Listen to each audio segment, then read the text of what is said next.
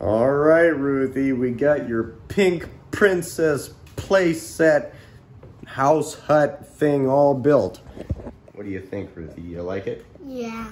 Oh, good. Yeah, this thing's pretty spacious. Wow, lots of space in there. It's Ruthie's birthday party, so she's having a friend come over right now. And they're gonna hang out in here. They might even have a sleepover in here tonight.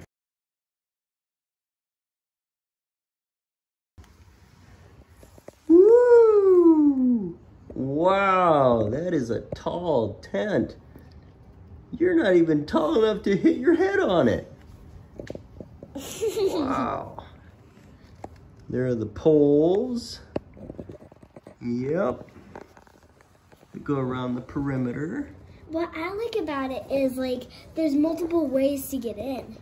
And then if your parents need to watch you, then they can just see through it. That's right. Absolutely.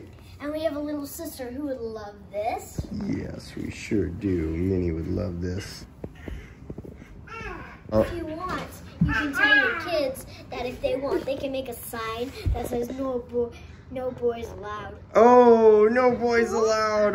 I love it. Oh, man. I guess I'm not going to be let in here, huh, Ruthie? Tying it up, Ruthie? Mm-hmm. Very nice. Ties, so then your doors can be open. That's cool. The assembly of the princess tent was super simple. You can see me here just putting the frame together.